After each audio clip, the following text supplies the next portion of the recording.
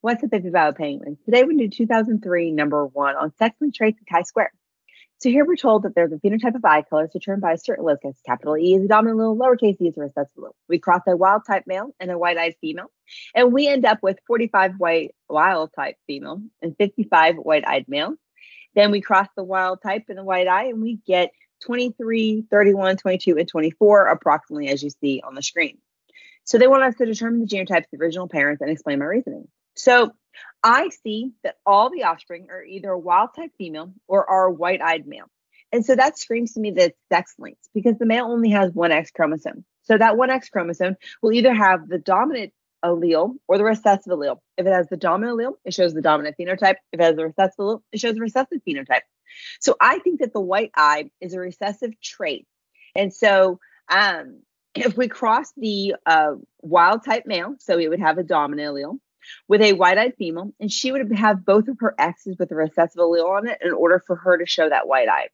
If I cross that, I end up with half of my offspring being carrier females, so they'll be wild-type, and then the other half are white-eyed males. And so I have a 50-50 shot, which approximately is what we see here.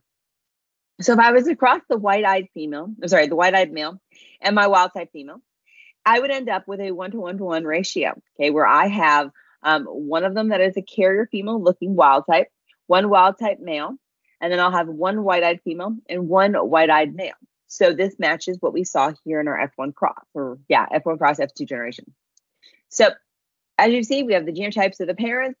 We discussed and showed how we got the F1. We talked about how it was sex-linked, and we knew how it was dominant. And then, of course, we showed the F2 results. That's how you could have gotten your points.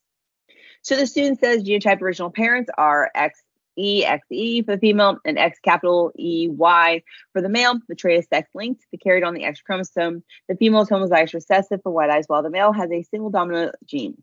The validity of the genotypes can be seen with a Punnett square, and then they drew the Punnett square. In the F1 generation, half the offspring are females heterozygous for wild-type eyes, while the other half are males with all white-eye genes. So next thing I have to do is a chi-square. Now, chi-square is one of the things that's on our science practices, so I want to make sure that we did talk about chi-square. So there's 4 different phenotypes we could have with this F2 generation. We could either have the wild-type male, which had 23, the wild-type female, which had 31, the white-eyed male, which was 22, and the white-eyed female, that was 24. So you're going to add all these numbers up, and that equals 100. So when we want to go to our expected, we go and we think about, okay, when we were looking over here, we saw that when we did that cross, I ended up with a 1-to-1-to-1-to-1 ratio between all the different phenotypes. So that's what I would expect. I would expect 1/4 of each of these to be there.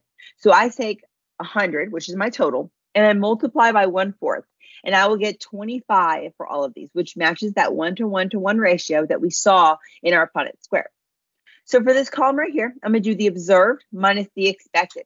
So 23 minus 25 gives us -2. 31 minus 25 gives us 6. 22 minus 25 gives us -3. 24 minus 25 gives me -1. So I will then square those numbers. So that will give me 4, 36, 9, and 1.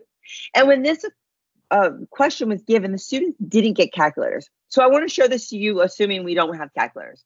So we would do 4 over 25, because we're going to do our observed minus expected squared over my expected. So 4 over 25, 36 over 25, 9 over 25, and 1 over 25.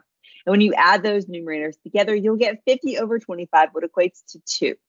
So we need to analyze this chi-square. So we're going to use our table value.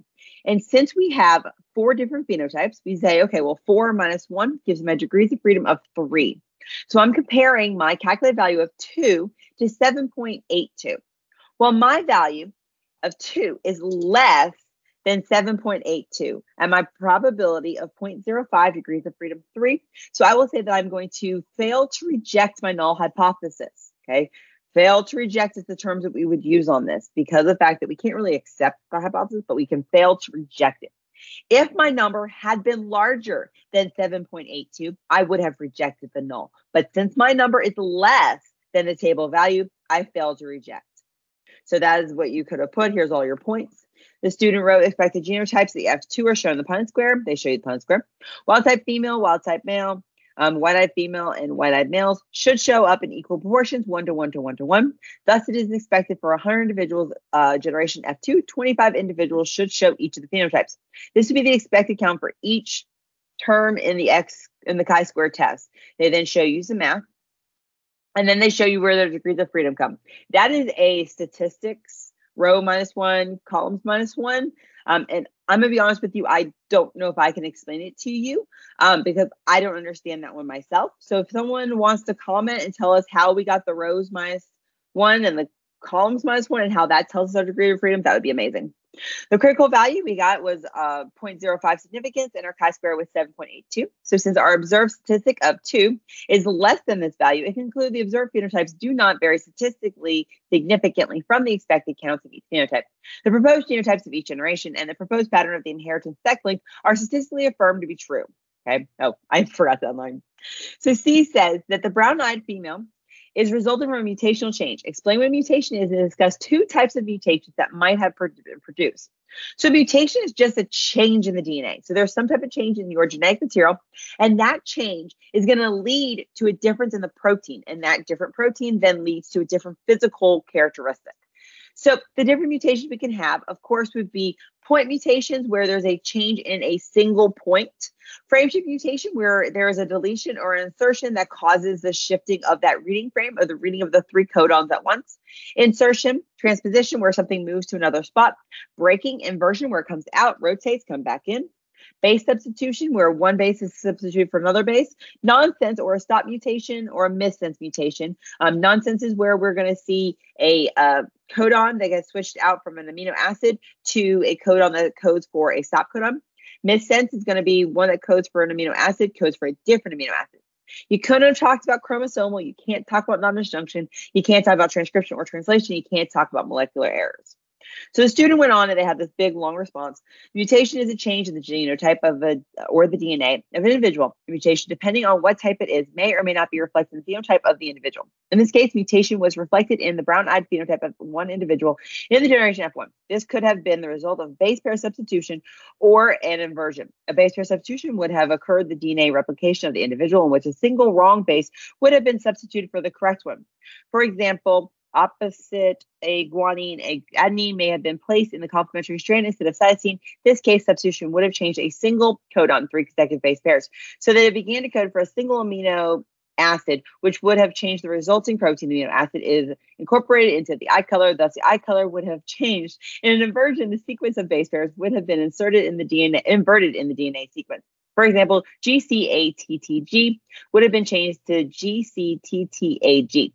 This inversion would have led to the change in one or more codons, resulting in production of a different amino acid than normal, resulting in a protein brown eye rather than the typical wild type or white. So I hope that was helpful. Remember, AP Bio Pain was just success. Bye, y'all.